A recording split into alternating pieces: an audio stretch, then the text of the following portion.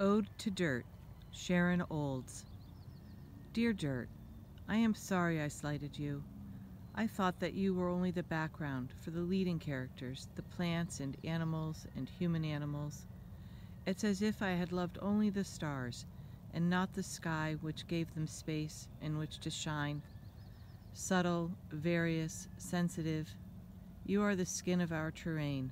You are our democracy. When I understood I had never honored you as a living equal, I was ashamed of myself, as if I had not recognized a character who looked so different from me.